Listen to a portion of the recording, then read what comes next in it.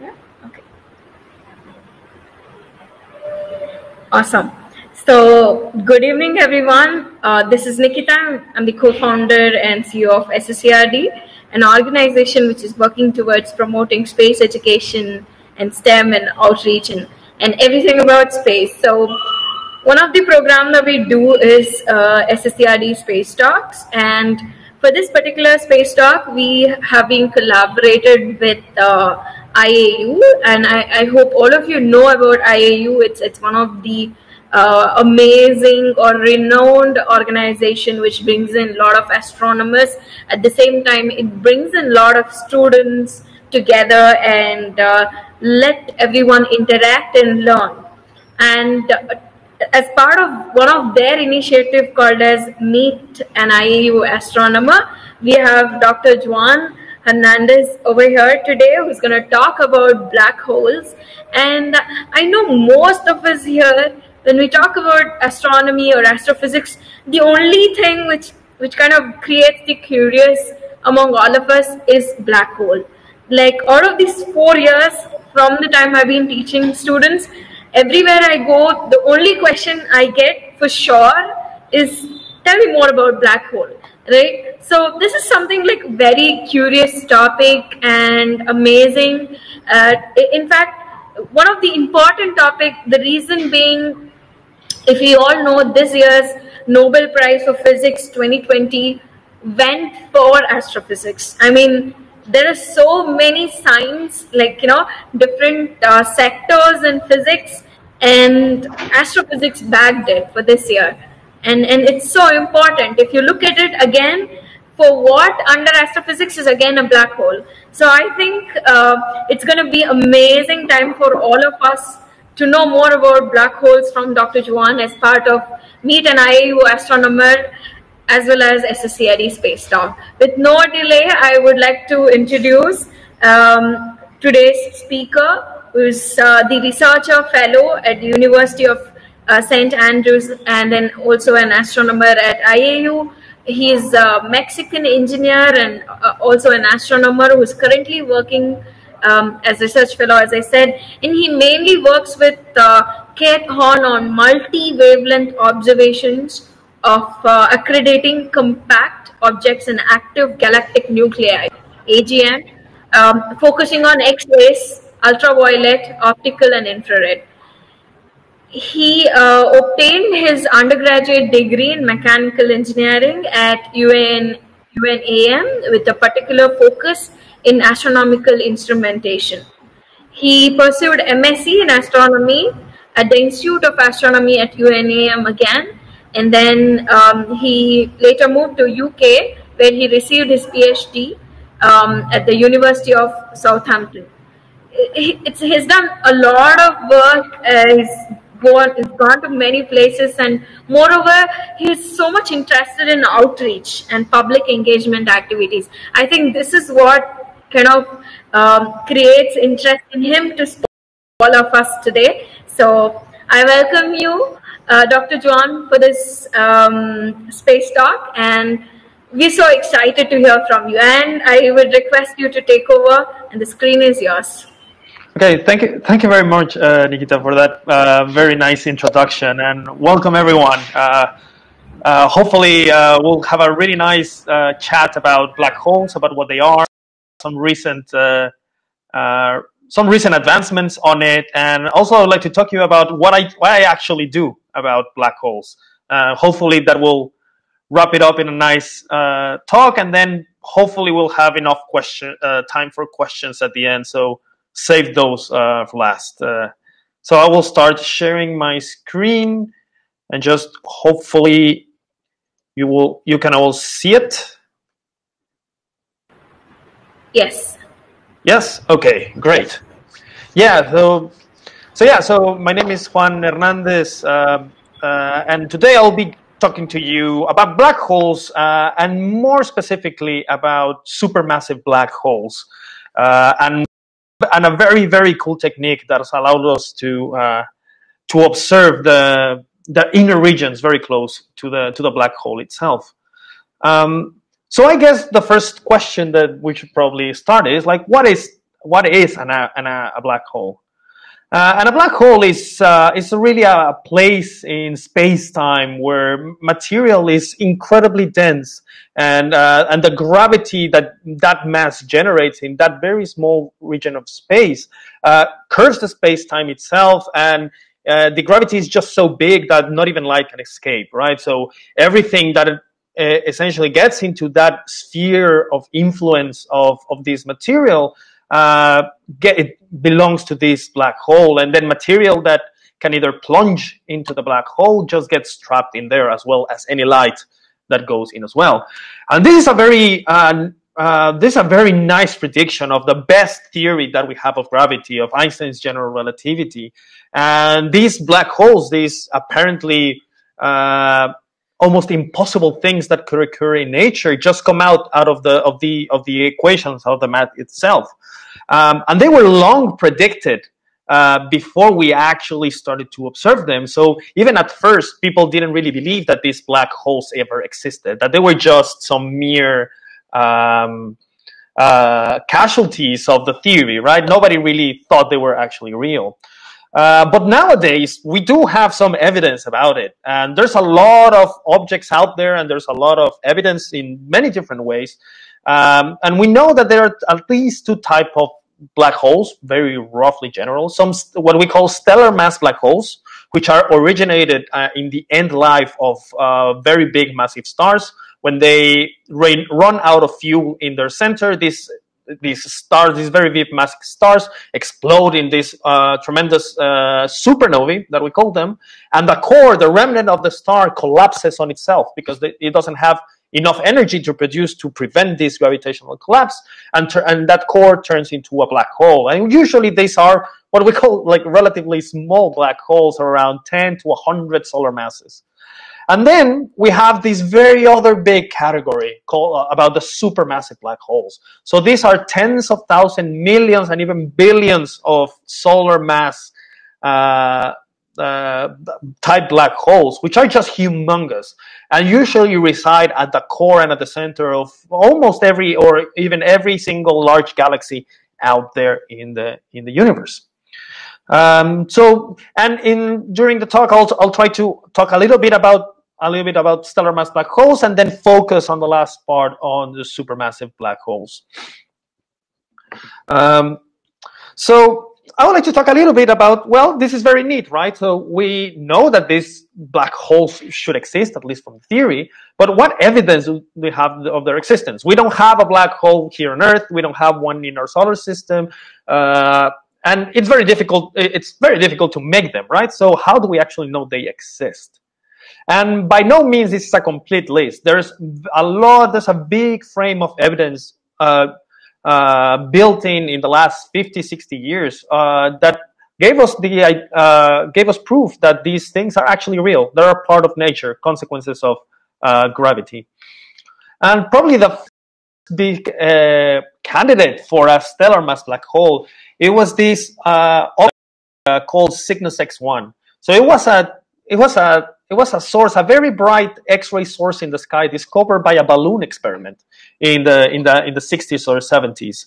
And what is very interesting about this X-ray source, that it was varying super fast. And this, sort of what it looks like there in this very neat animation. And that flashing of X-rays hinted to the astronomers that whatever was making this X-ray source should be incredibly small. And because these are X-rays, so these are very energetic particles, usually stars don't produce this amount of X-rays. So you need to have something really, really massive, which has a lot of energy and has a lot of gravitational potential in order to generate that much X-rays. And further evidence in the 80s and 90s revealed that, because it turns out that this black hole was not by itself. So it was actually orbiting another star. So you had the black hole orbiting another big star. And because black holes, we cannot see them, but we could see the companion star right by its side. So we could measure how this star moved around something that was invisible. And that is like the graph that you see in the bottom right. So that is tracking the movement, the orbit of this star. And just by using this star, it turns out that in order for that star to move that fast, it required a very big, an invisible and heavy object of around 14 solar masses. So this, with a lot of other evidence, just pointed out that whatever was in there should be something as should be a black hole. And a lot of things happen in between, but probably what everybody has a lot more in your mind is that in the last 5 years, a lot of things have occurred in this field. And in particular, it was the final culmination of almost 100-year length experiment, building up from all the way from the start of when Einstein produced his general relativity theories. Some of these experiments were proposed not long after, and it was about discovering that when two heavy masses orbit around each other, they should be emitting what are called gravitational waves. They should emit energy as they move around each other. And this release of energy of two massive objects orbiting should make these systems come smaller and smaller and smaller. So an obvious conclusion would be that when these two things get smaller and smaller, eventually they will collapse and merge with each other. And that is exactly what the team of the LIGO interferometer and Virgo, they've been trying to do for a long time. And on the 14th of September of 2015, the first extraterrestrial signal of a gravitational wave was directly measured. And it turns out that when you try to infer what would be the origin of this signal, it turns out that it can be reproduced by a 30 solar mass black hole and another 35 solar mass black hole orbiting into their collapse and death and the merge. And this would produce a 62 solar mass, and at the end, this collision would produce a 62 solar mass black hole. So this is fantastic, right? But maybe the keen observer in the audience might look at that little equation and would say that, well, 30 plus 35 doesn't add up to 62. And you would be correct. The thing is that energy release in that merge, that's where that 3 solar mass deficit comes from. So in fact, the collision of these two black holes converted 3 solar masses of energy. So 3 times our sun just radiated away into gravitational waves, which is quite impressive.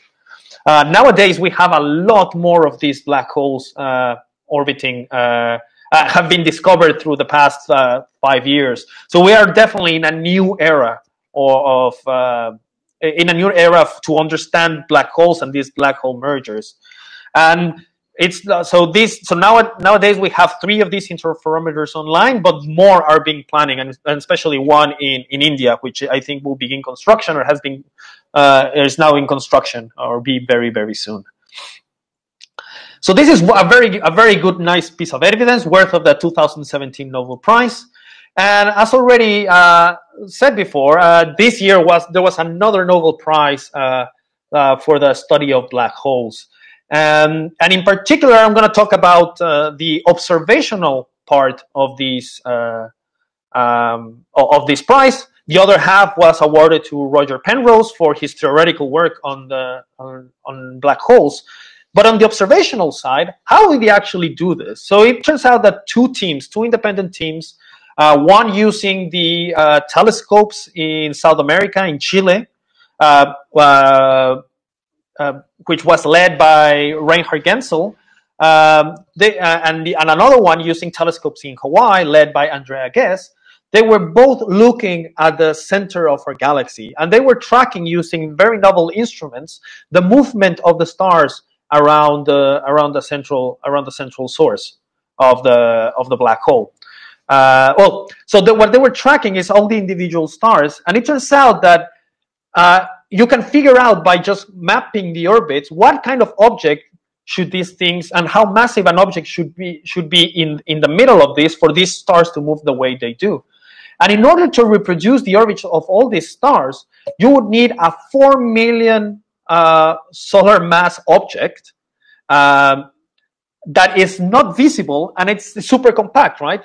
So in fact, even the Nobel Prize legend here says is they don't actually say black hole, right?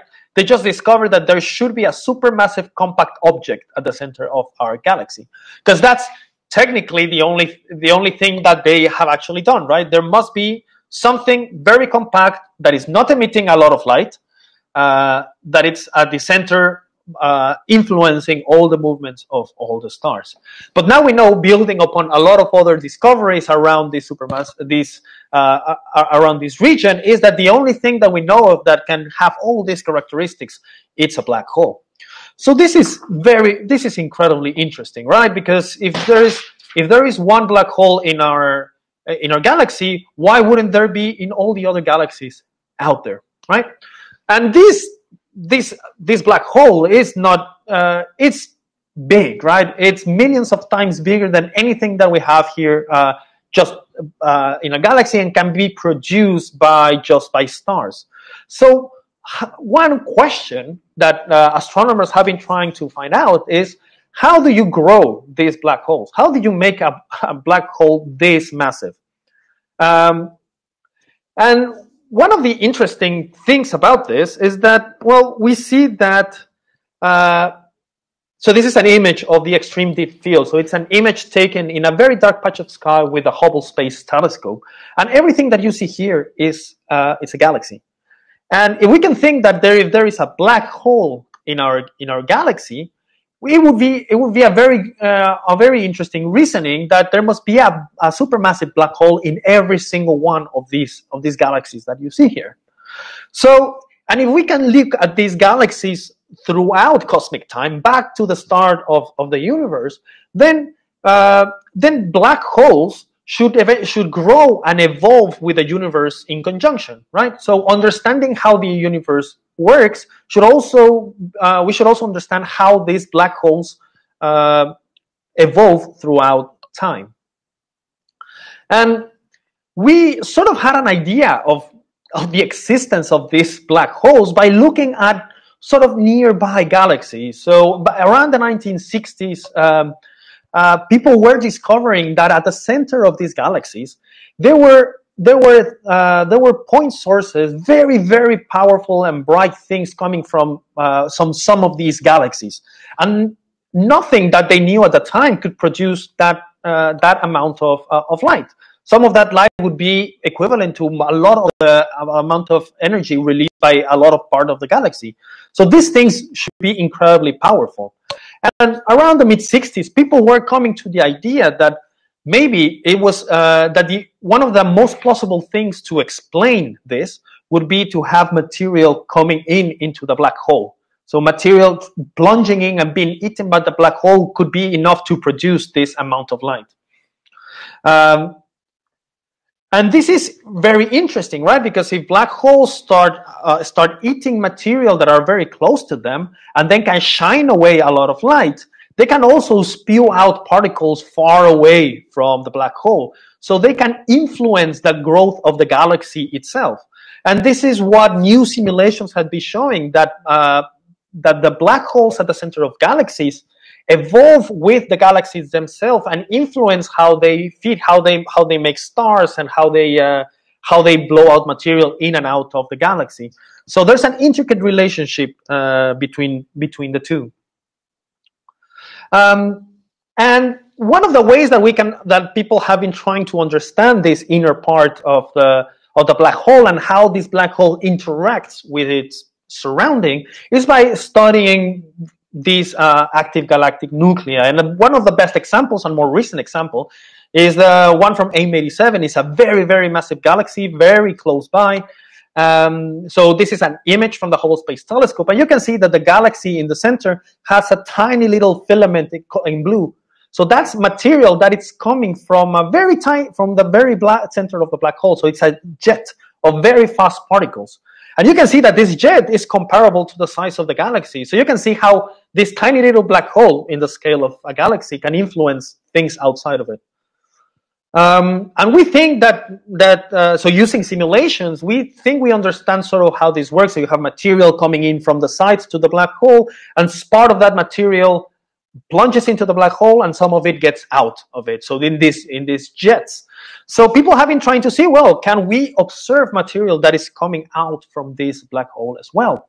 And this is what it was done just last year and a couple of years ago.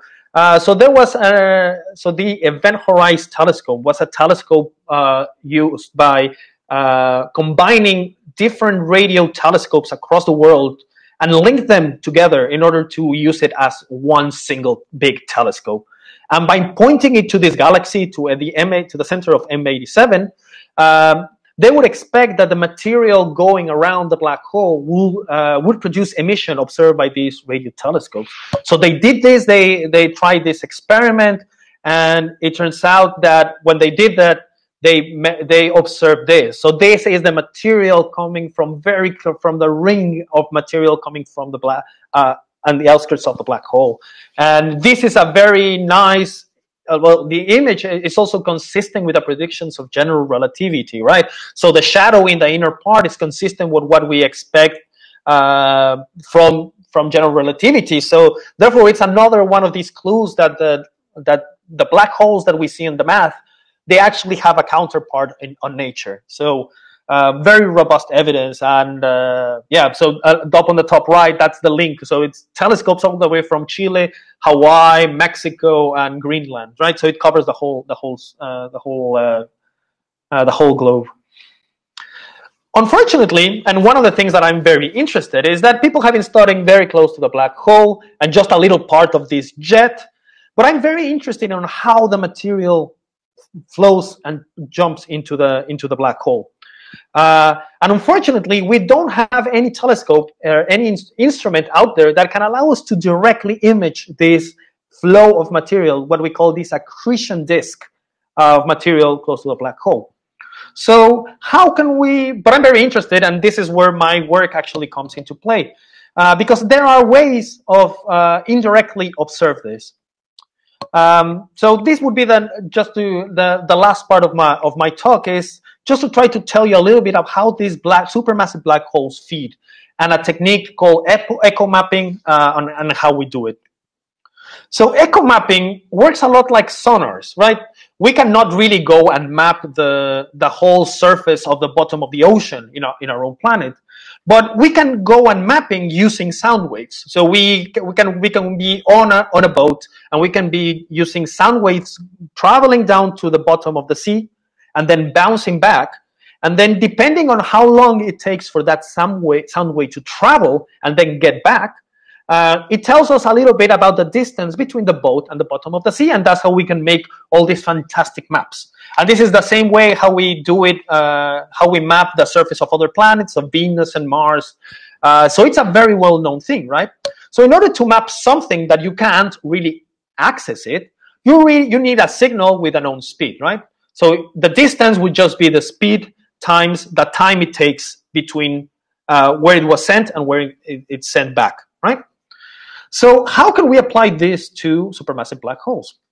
Well, we have sort of like a sonar system happening in the black holes because of these. So here you have now, so imagine that you have the black hole and then you have a whole disk of material just orbiting and swirling around it. And imagine that there is, so you see there the black hole from the Event Horizon telescope, but imagine that you have like a bulb of light that it's just very close to the black hole. So that bulb of black hole will emit a lot of light, and some of it will come directly to us. So you will see our point of view would be that little triangle on the far right. So some of that light would come directly to us, but some of that light would actually bounce on this accretion disk around the supermassive black hole. So if we could measure the time delay in between when we get that first image and the bouncing of that light from the accretion disk, it can tell us about the distances of how big this disk is. And in fact, knowing a little bit about how this accretion disk works, we can actually also tell how fast, so how much material is plunging into the black hole. So it's really cool, right? So if we can actually measure these echoes, we can actually see how fast the black hole is fitting. And this is just a little bit of a schematic, right? So in the center, you have the black hole. And what we actually see is that the material gets hotter as it gets close to the black hole. So very close to the black hole, you would expect to see a lot of high energy light, like X-rays and like X-rays. As you go further away, you start observing ultraviolet. As you go a little bit further away, you start to see optical, like light we can see. And further away from the disk, you start to see near infrared, right? So the further you are away from the disk, the light is going to be has going to be lower energy. So you expect that these echoes would be longer at longer wavelengths, at lower energy, and the delays and the echoes would be smaller at for example, at higher energies like ultraviolet. So we actually went and test this, and we used this by using two instruments in particular. So this one is Las Cumbres Observatory. So it's a robotic network of telescopes. So it's very small 1 meter telescopes that are just positioned all around the world. But what it allows us to do is that it's always night in one of these sites. So we can monitor one of these supermassive black holes almost 3 times per day. So for example, one of them, the one that I'm going to show in just a bit, it's in the southern part of the, you can only see it from the southern part of the planet. So every time it goes on top of Chile, you take an image. Every time it goes over Australia, you take an image, and South Africa. And you do this every single day. And because we cannot observe X-rays or ultraviolet from the Earth, we use the X-ray, the NASA's X-ray Swift telescope, which allows us to do that. So every time, so we had this telescope pointing at this same supermassive black hole once per day. And we did this in a very cool galaxy. It's called Ferrel 9. And we think that this is that it has a supermassive black hole of around 260 million solar masses. So we did this, and we have done this already for 3 years. And what you're actually going to see in this little animation, it's the data. So this is all from the ultraviolet in the top, going through the optical, all the way to the near infrared. So this is actual data coming from the supermassive black hole. And you can see that it's just wiggling all around, right? So you can see wiggles coming in and about them. And this is just material being shuffling into the black hole. But maybe the keen observer in the audience can see that maybe there's some delay, right? We want to see echoes. So we want to see echoes going first in the upper part, in the ultraviolet, and then echoes later in the other part. So maybe it's a little bit hard to see, but I would like to focus around this part, right? So look at the ultraviolet, in this peak around the ultraviolet, and then go all the way down and see how that little peak starts moving to the right. And once you get to the very end of the near infrared, that peak has moved. I'll just switch between these two. So that means that we're actually seeing an echo moving around. And that echo is around 8 days. So that means that the region of this disk is around 8 light days away from where the other part of the near infrared is happening. So this tells us the size of the disk surrounding the supermassive black hole, which is incredibly, it's a fantastic thing, right? You cannot see it, and yet you can still measure these incredibly big distances. And so you can do this for all the lights and see the relative shift for all of them, so you can create how big the disk is getting. And this is just a summary graph where you can see all the different parts of the disk and how they are increasing in time. So at 0 would be where the black hole, where the supermassive black hole is, and how the echo spreads as you go out farther away into the accretion disk. And this is just like a summary, right? And just to put it into context of how big this is. This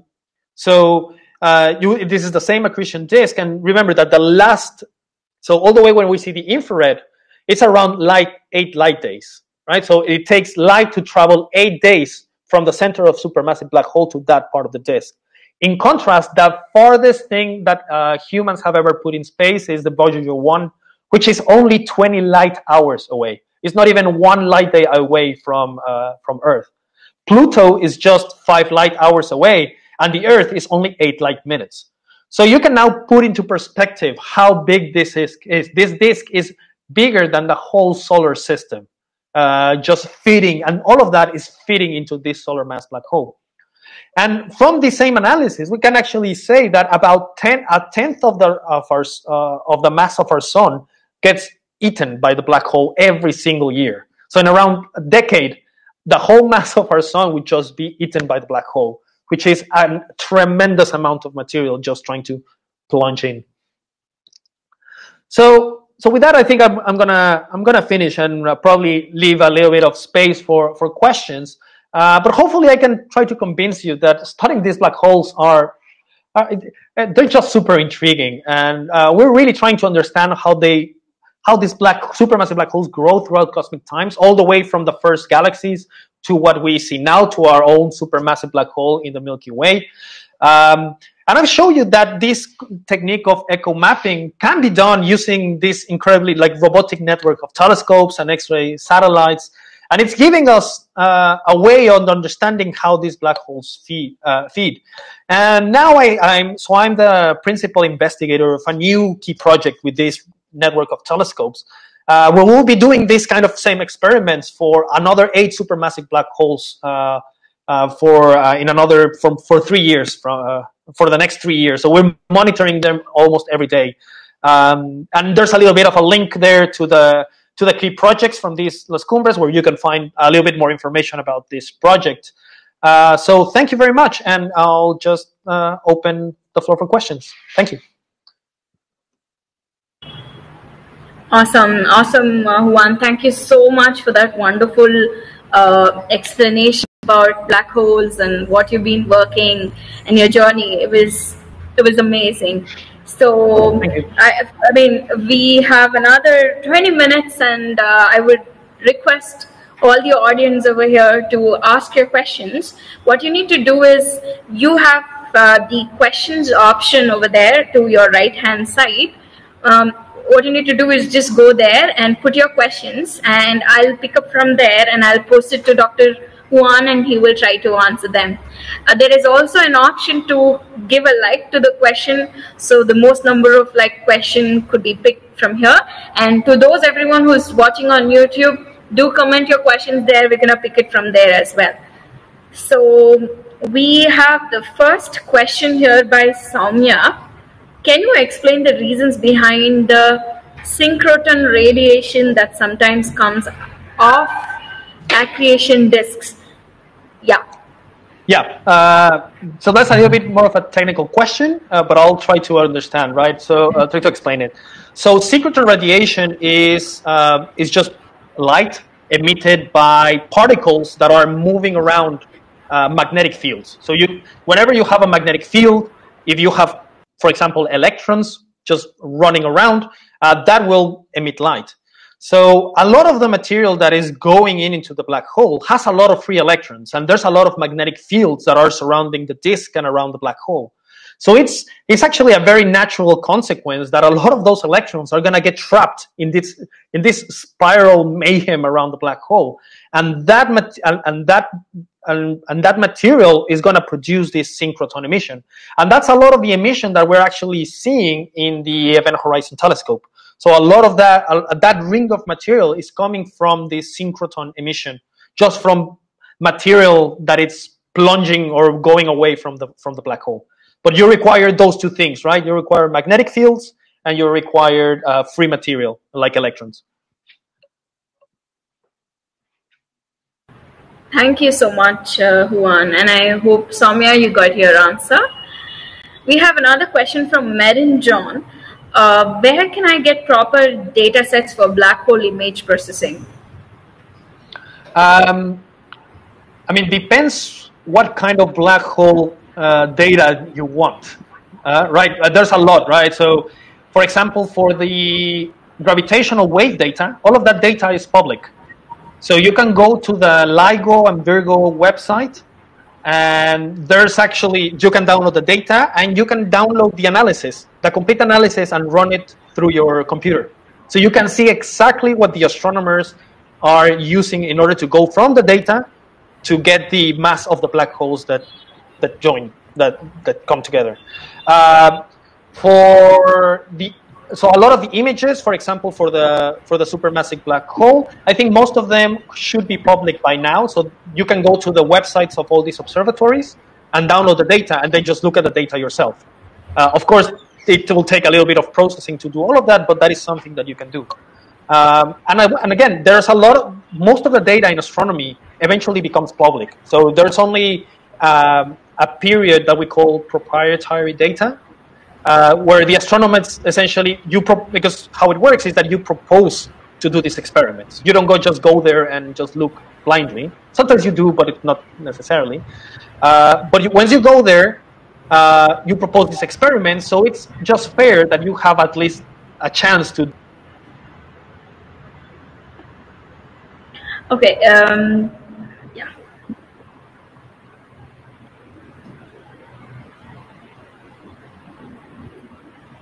We see that the speaker. Yeah, we have the speaker. Yeah, I'm back. Yes. So. Where was I? Yeah. So all the data is public, right? So astronomers would like to have a first hand at using all this data.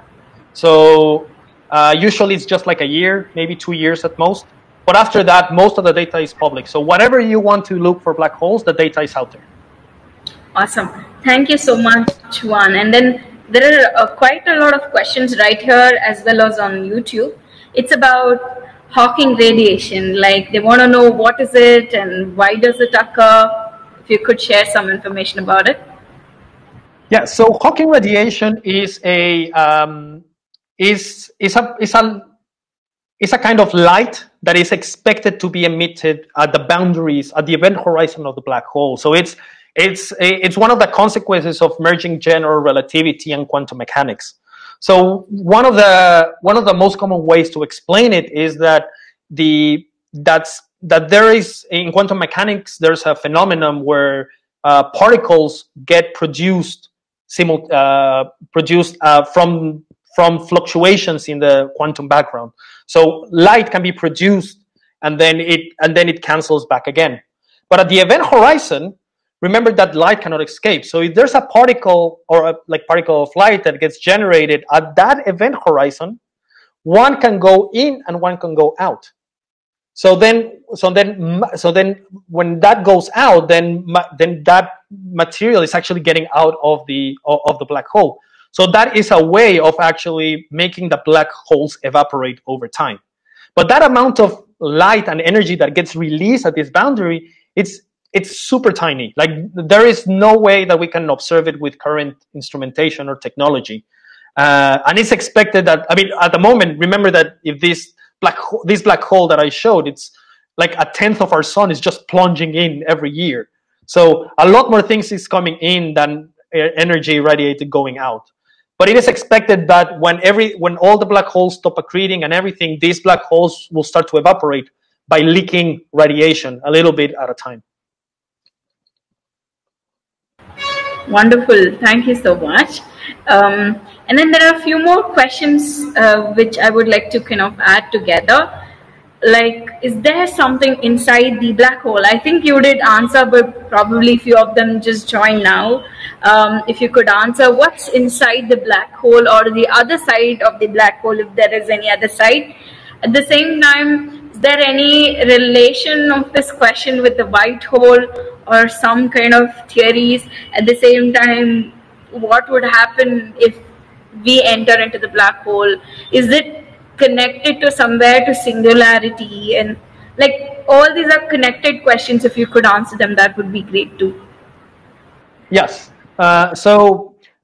So we think that at the center of this black hole, so remember, this black hole is just an accumulation of matter in a very tiny small of space. So from the math, we would expect that all of this material just keeps going down into an infinite point, and that's what, from the mathematics, we think that's what is called a singularity, right? So that's that point in space inside a black hole where density goes to infinity. Now, how does that actually work? We actually don't know. We really don't know what happens once you are inside of it.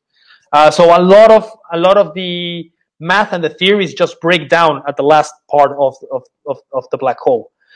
Maybe when we actually find a way of merging quantum mechanics and the theory of quantum mechanics and the theory of gravity, there might be a way of telling what is actually happening very close to the singularity. But unfortunately, at the moment, from the math side, there is no answer. From the observational side, it's even harder. We can only see things that are going and spiraling around the black hole and things that are trying to get out of it.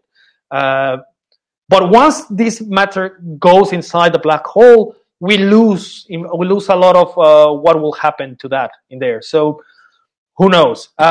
So regarding white hole, so that would be the equivalent of, instead of everything sucking in, everything just being spewed out like a lot the other side of a black hole. Which again, I think there might be some theoretical work that might produce them, but we haven't found anything. Observationally, we don't see anything like that. And yeah, I'm also not an entire expert on the theory, so I think that's where I would leave my answer before digging deeper into a black hole myself. Absolutely, not a problem, Juan. Thank you so much. And then there's one of the important question which I personally feel from Rohan Matthew. He says, or he's asking, considering the current research that's happening, what is your predictions about the next major breakthrough in this field, and how long do you think it will take for such a breakthrough to happen? At the same time, I would also request you to, share a few words about this year's Nobel Prize winners and their discoveries and their work, in fact. Right. So I think I'll probably start with this year's Nobel Prize. So I think it's a fantastic. It looks easy to get what they have done, right? But it requires not only the group to propose this experiment, but it requires a lot of engineers, staff, to make just the telescopes, the observatories working, and all of these sorry, these observations that were awarded a Nobel Prize were taken over decades, right? So it's hard to keep a program going through decades, students coming in, postdoctoral researchers coming in and go, taking the images, keep processing them, keep upgrading everything. So it just by showing those images, like those little videos, a lot of it goes into that little 10, 20-second video that allows you to infer such a fantastic thing, right? And on the other side, you have Roger Penrose, where his work in conjunction with Stephen Hawking gave a lot of the foundations gave validity to the existence of black holes. So a lot of people thought they were really just a very nice curiosity from the theory. But in fact, they proved that it was just more than that it was a natural consequence, that these things should exist. So I think it's a very nice thing that they rewarded not only the observations, but only the theory that allowed for both of them to move forward. So I guess the next big breakthrough that I would be very interested in, it's not something particularly to black holes, but it's definitely important for particle physics and for astronomy, is the origin of dark matter. So we know that dark matter governs a lot of the evolution of the universe at large scales. So how galaxies form, how galaxies group together, how they move around, even how our own galaxy rotates, owes a lot of its movement to this unknown material, this unknown matter that we just very simply and naively call dark matter. And there's a lot of experiments going on trying to understand it from different sides, different teams. So I think one of the probably the next big advancement will be dark matter, because if we discover dark matter to be a new particle and like evidence directly for evidence, then that will also affect everything that we know about the particle and the standard model of physics.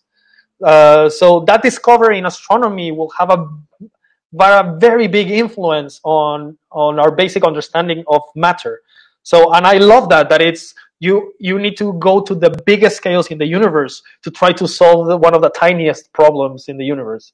And it's I think that would be the thing to look forward in our lifetimes. Wonderful, wonderful to know about this. And then I would again like to ask two questions together.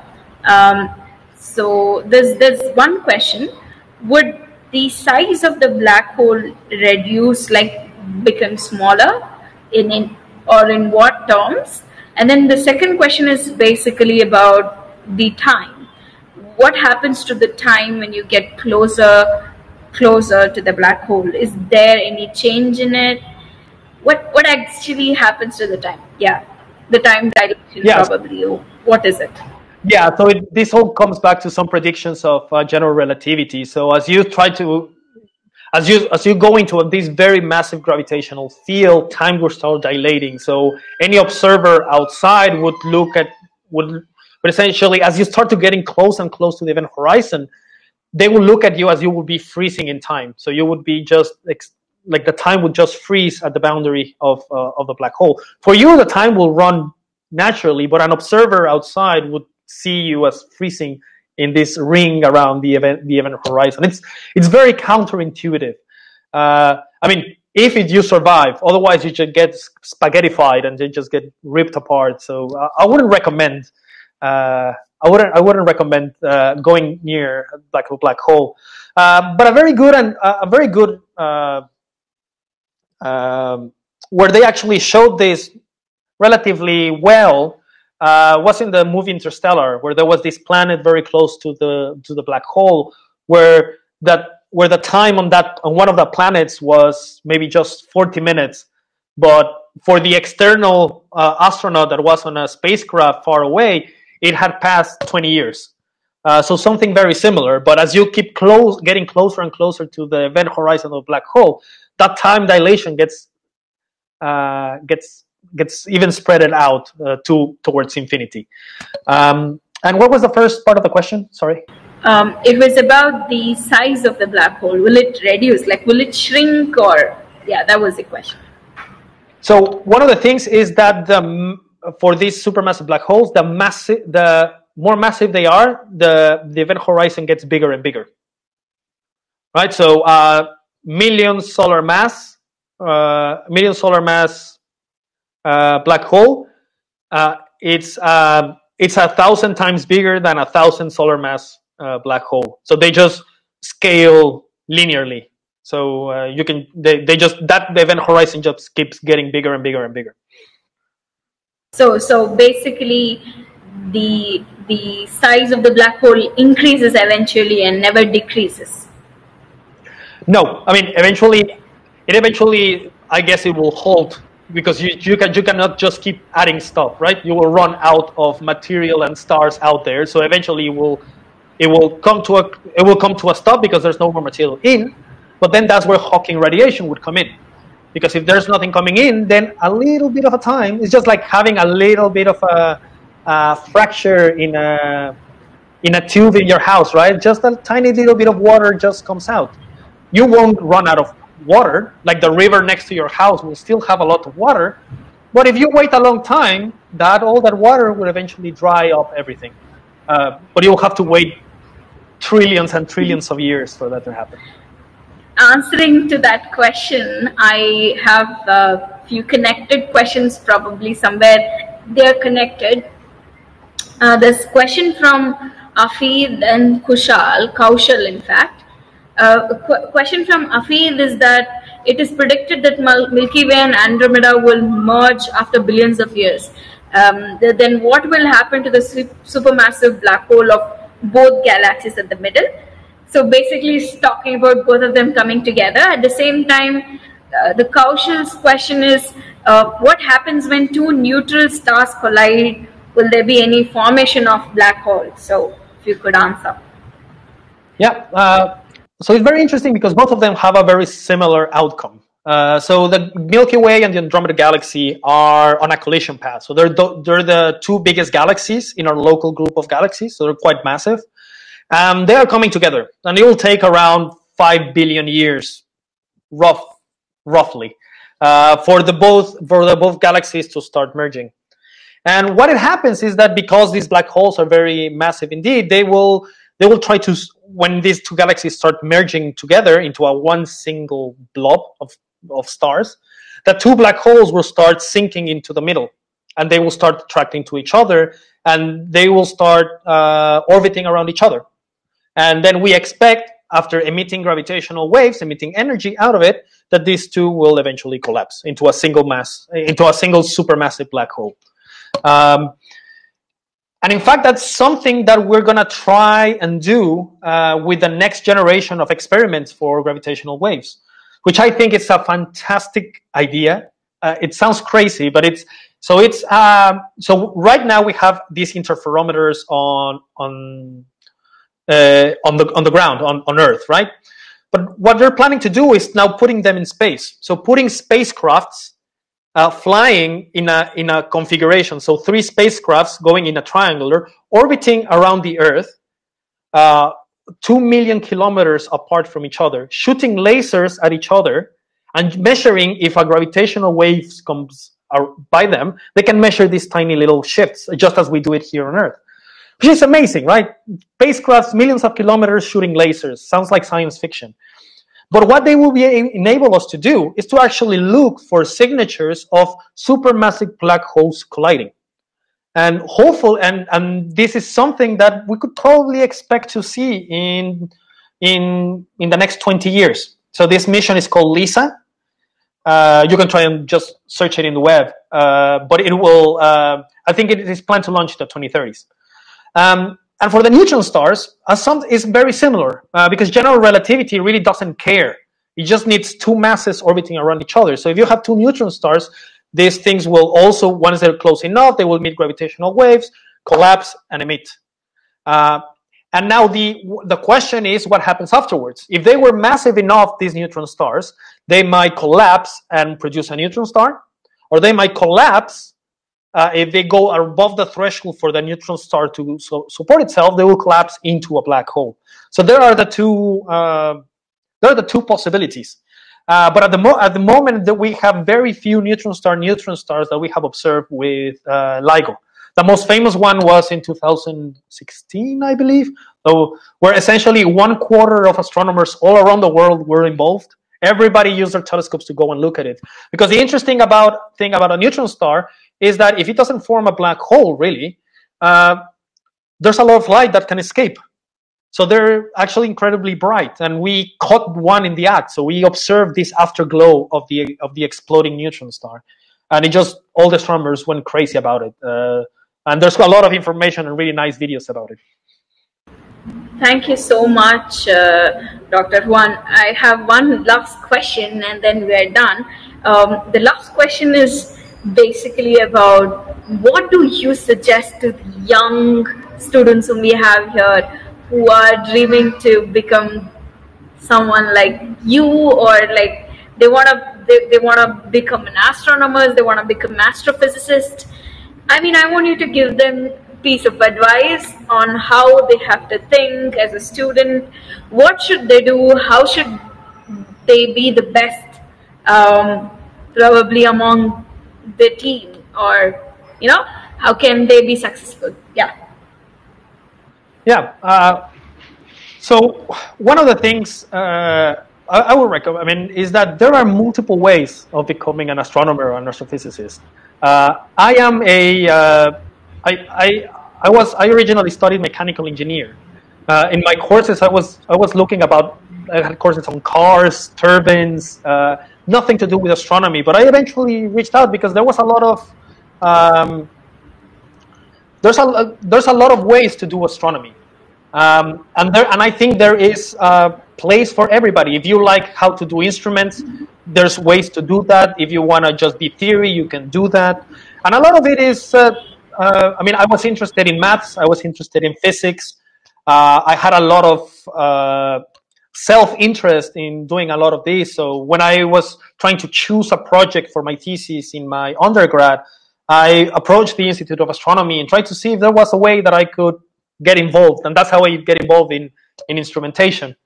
and then eventually studying black holes. So don't be discouraged about if you haven't chose the correct, like, oh, I haven't done physics, maybe I cannot do it. There are ways. There are multiple ways. Thankfully, all of these avenues, we speak the same language, we speak the same physics, we speak the same maths. So I would suggest just get comfortable. One thing I would really recommend is learn how to program, learn how to code. A lot of modern astronomy and astrophysics require programming, and thankfully the internet has most of the questions that you would require have been answered. That's how I learned to code, just by trying to do something by myself and going and Googling it and then looking for the answer and then trying to implement. So there's a lot of ways that you can even just by yourself be helping you to achieve your goals later down the line.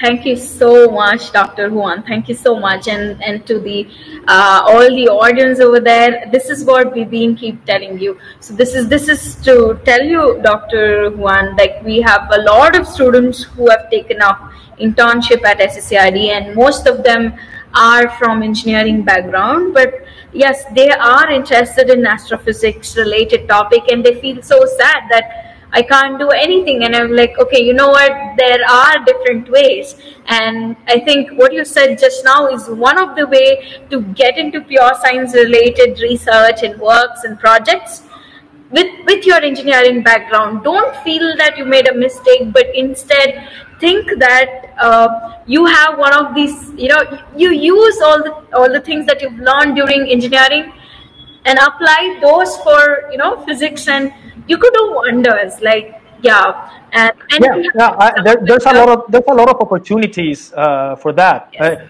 Again, astronomer is not anymore this lone person on top of an observatory. For example, all my data is coming from robotic telescopes, and in order for that to happen, there had to be some very clever programmers and engineers that made everything possible. That for me to just do a click on a computer, I can make a telescope in Australia move to whatever I want, and that is helping drive all of the astronomy forward. So there's a lot, and there's room for everyone, and especially down the line, there's all these new surveys and telescopes that are going to be built.